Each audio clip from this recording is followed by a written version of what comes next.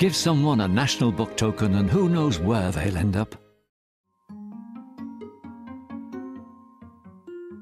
When I was about 10 or 12 years old, I read a book called City of Bells by Elizabeth Goudge.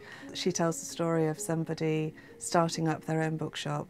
And there's a passage where the character describes walking around the empty shop before the books are in there, and he describes the smell of the wood and the feel of the wood and the way the floorboards creak and this sort of thing. And it was very evocative for me.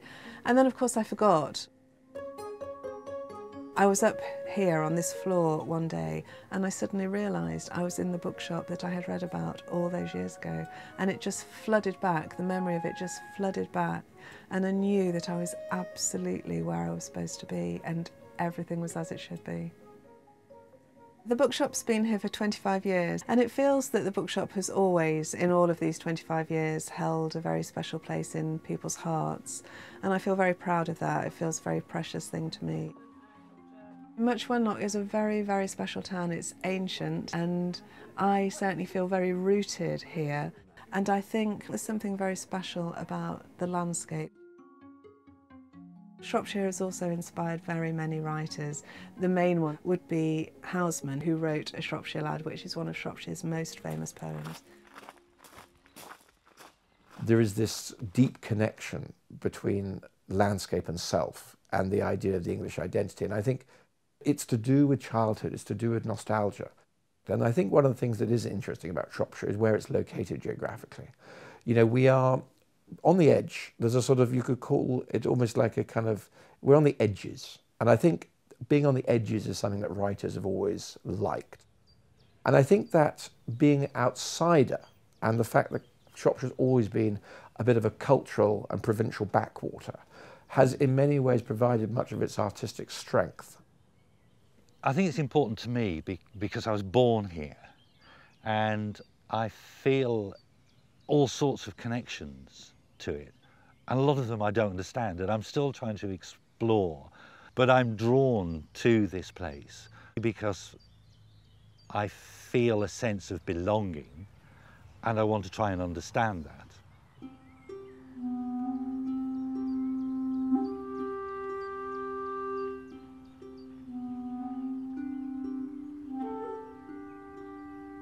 When my parents first met, they'd only known one another 3 weeks, and then they ran away to Shropshire together and had this wonderful week of talking about everything under the sun and reading poetry, and then they never came back to Shropshire ever again.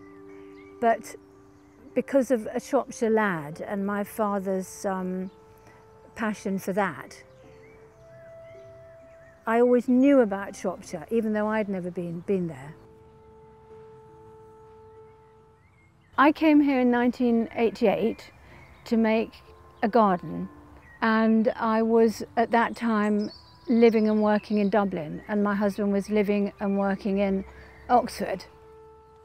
I used to come home most weekends, and he would pick me up from Heathrow with a wallet of photographs of all the houses that he'd been to look at all over the country. And then one Friday night he came and he said, "I think I've found it." And that was Morville.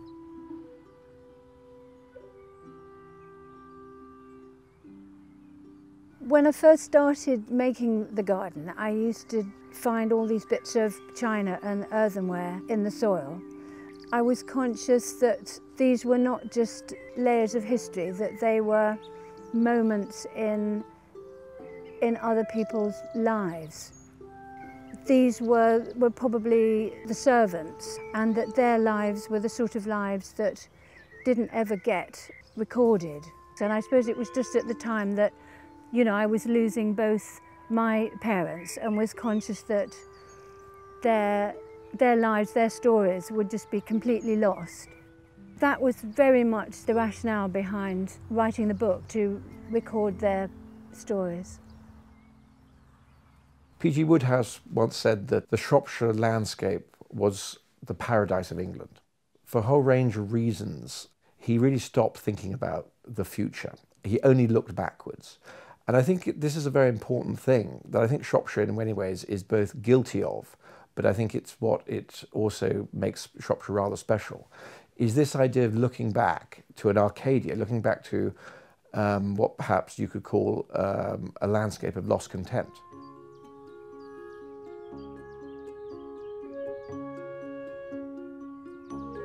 My father always gardened. He was a wonderful, passionate man who fell out with everybody all the time, and we were always moving house, and we always lived in council houses, so always tiny little gardens and always moving on every few years, but he always made a garden wherever we were, and I suppose I just grew up thinking that that's what one did when you actually had a house and settled down, was make a garden. And in fact, towards the end of his life, it became after a long period of estrangement, I mean sort of 30 years really, it became a wonderful bond between us, because when I was gardening here and was so happy, and it was what I should have been doing all my life really, but